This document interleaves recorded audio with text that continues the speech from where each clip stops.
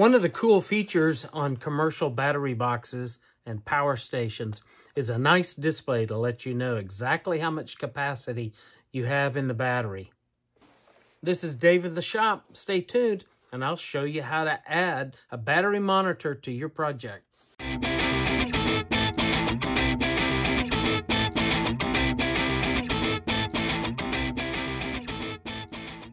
So let's start by understanding what a battery monitor is. So this particular unit's the DROK unit, and main components for it are, there's the display unit that gives you all the indications on it. On the back of that is a little plug-in for a cable.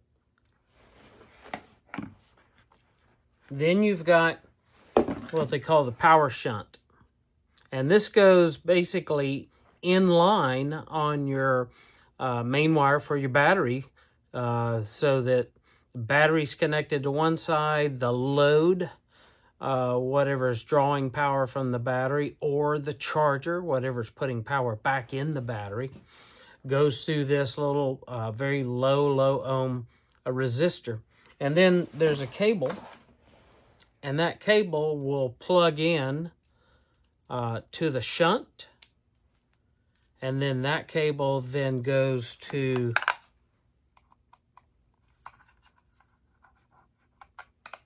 the screen. So that's what connects them together. So the shunt is measuring the current, and the display shows the current that's going in or out of the battery, and it does some nice calculations. So ultimately it'll give you what percentage of charge is left in your battery. It'll calculate based on the current load that you have, how long the battery will last. In addition to the shunt and the display, there's also a wire that'll go to the positive lead. So since the shunt connects to the negative side of the battery, and then to power the screen, we need to complete the connection. So there's a little place to hook up the wire, and that wire will then go over to the battery, and that'll provide the 12 volts to run the display and the little microcontroller that's inside of this. What we'll do is we'll make a new top for the box with a cutout that this display just plugs right into. And for this DROK controller, there is a nice little wiring diagram that shows how it is to be wired up. And then, of course, you've got to do some configuration. And so there's a nice set of instructions to explain step by step what to set on it. You only really have to set a couple of things. You have to tell it what the state of the charge is. So the recommended way to do this is set up your charger on the battery, fully charge the battery so that you're going to start at 100%. And then you'll also enter in the amp hour capacity of the battery.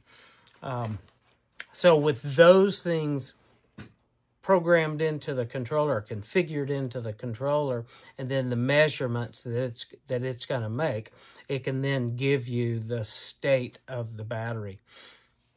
And essentially what this thing is going to do is it's tabulating. It's adding up when you started off at the 100% charge state. Then it's going to accumulate how much you discharge it. So as you plug things in, we charge up a couple of phones and an iPad, run other devices on it, it's going to measure the amount of current that's being pulled and tabulate a total on that's used then to display the percentage remaining on it. And when you plug in a charger that is essentially a reverse measurement, you've got current, you've got capacity going back in, and it'll add that back up. So if you charge the battery up, and if everything is configured properly, you charge it all up, the meter will show 100%. If you were to run it all the way down, It should go to 0%. Show you any state in between.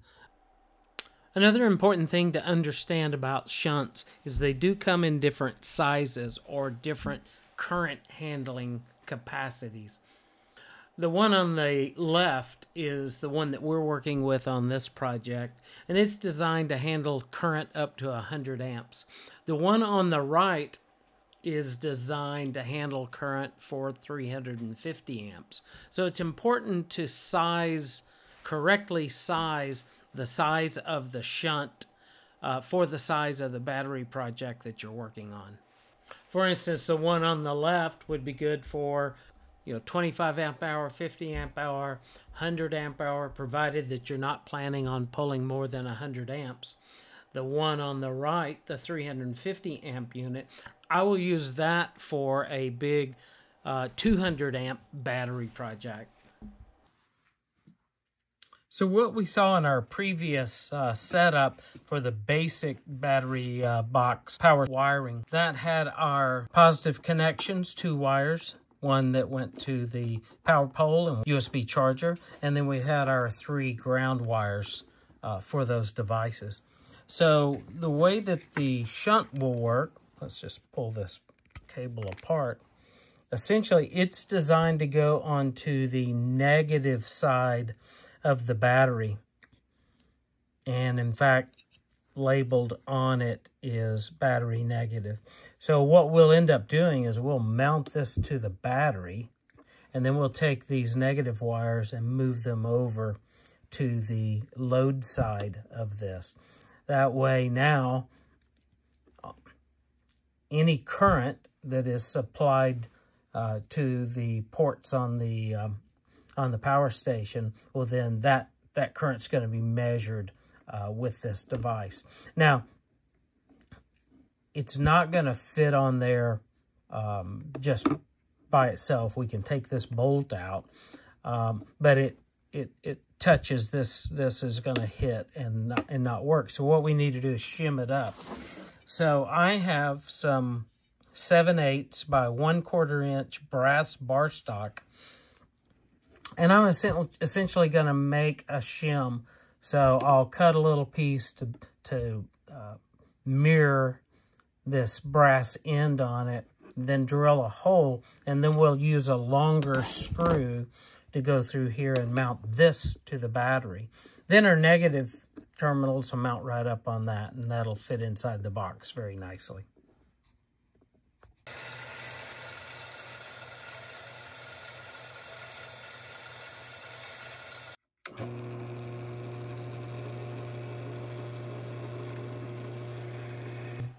And here's the finished shim cut from the 1/4 inch stock. Now the next step is going to be to add our 12-volt positive wire. This is going to be the wire that provides the positive power to run the screen. I made up this wire earlier. It has an inline fuse on it and then a ring connector that will mount up to the battery. So now I just need to make sure that it's connected to the positive port on the shunt, and then that part's ready to go.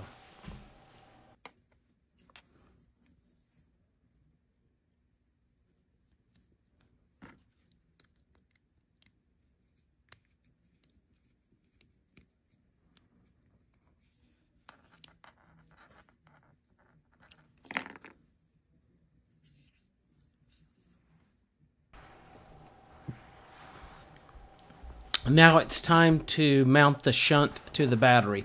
So we'll start by putting the shim on. And you can see the shunt, I've removed the bolts out of it. And I'll use the longer screw with a washer on it to mount the shunt to the negative terminal on the battery.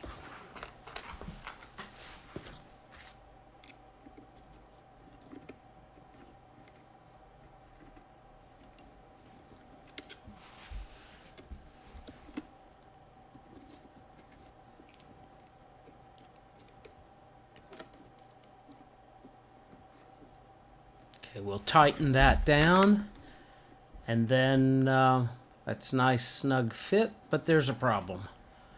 I forgot to put the bolt in.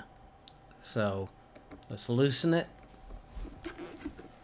We can just twist it around and slide in our brass bolt. Slide it back into position and tighten it down. Now the next step is to mount our negative wires to the shunt. And as we saw before, there were 3 wires. Well, 2 of those wires are for the USB charger. So I've just crimped those together on a larger ring that'll fit onto the bolt. So then I've got 1 ring for the USB charger and 1 ring for the power pole. We'll put those on the shunt and put our nut on and then tighten that down.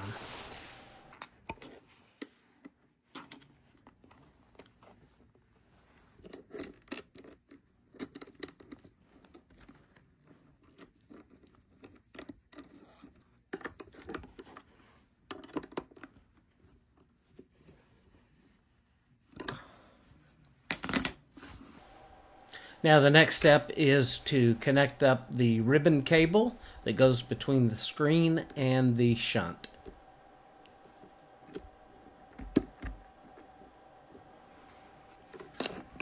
And then the last step is to connect up the 12-volt positive wire to the battery, which will apply. This will provide the 12-volt positive power needed to run the battery monitor in its screen.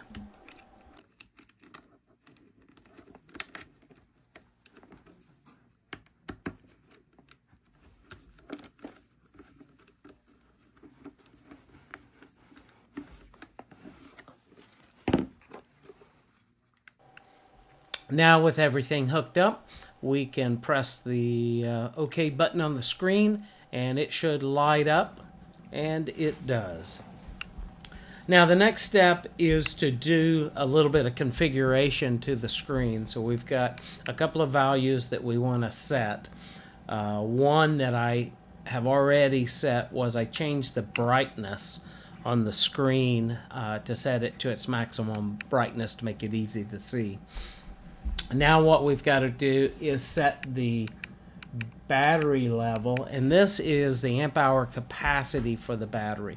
So what I need to do is set that to 25 amp hours. Now using the buttons, the arrow buttons on the screen, then it'll let you step through each column on the number. So I'll set that to 25.0 amp hour. Now the next thing that I have to set in the controller is the charge state. So I've previously charged the battery, so I know it's at 100%. So then I will set this unit to 100%, and then that gives me everything I need. So you can see it comes up showing 25 amp hours, and now it shows 100% on the battery. So now let's do a simple test. I've got my meter showing 0 current, nothing is plugged in. I've got this little small LED light strip. I plug it in, and you can see it says that it's 0.19 amps. Has a minus sign on it. That means power is going out of the battery. It also gives us an estimate of how much time is left in the battery running at this load, and it shows 99.59 hours, which is exactly what I would expect. Now I've already put my battery and all my connectors, everything's back in the box. So using the same top in Fusion 360, I cut a hole and extruded that out. So this allows the meter, the panel, to just snap in place into the hole. And after connecting the wire, it powers up, and I see my reading 25 amp hours at 100%. Next, I snap the top back into place, and then I just need to put the 4 screws back in. All right, once that's done, then that completes this project. If you enjoyed this kind of project, please remember to like and subscribe to the channel. That'll help me understand what kinds of videos to do and help this get out for other people to see. I greatly would appreciate that if you would take a moment and do it. This is Dave in the shop. Thanks for watching.